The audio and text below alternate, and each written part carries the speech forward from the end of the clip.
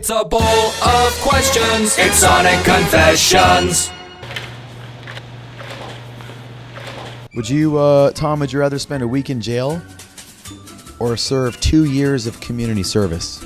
I'd do the community service. You'd do 2 years of community service? Yeah, because you're doing something good for the community, which I do anyway. I wonder if you can preemptively do community service, like if you're already donating your time to the community, and then you get popped with something like you're wandering around. I don't think it works like that, Rick. Rick, who was your worst boss? That would be Tom.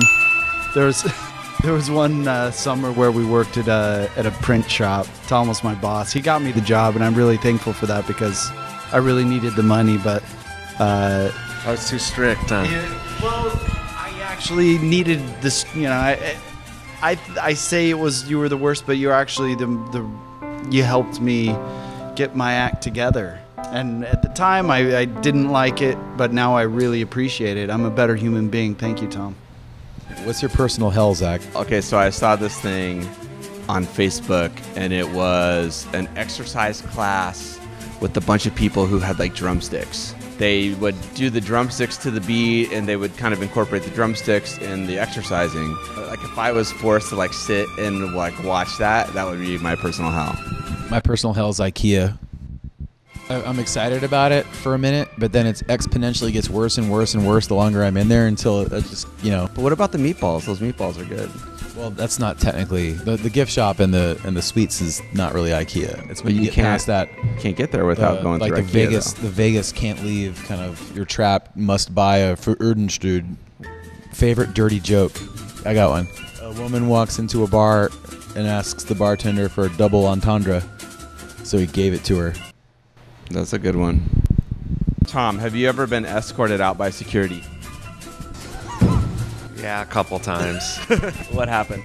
Just the first one that comes to mind is I was at a Less Than Jake concert a long time ago. Are you with Cece? What did you do? And I just started doing the lights for some reason. Like, I didn't know what I was doing. It was like all stroby, and then some guy came up and said, "Who are you? Do you work for the band?" And I was like, "No." That is a story we did not previously know. That I'm so glad I asked Tom that question. So what's the other time? Lollapalooza. I think the second Lollapalooza, I hopped over the fence into the first row, and just like thousands of kids ran, and like, of course, I'm like the only one who gets caught.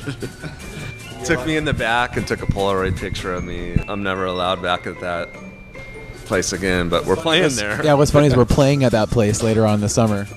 I gotta remember to tell that story when we're on stage about how you got kicked out for. Picture's still up. It's a bowl of questions. It's SONiC Confessions.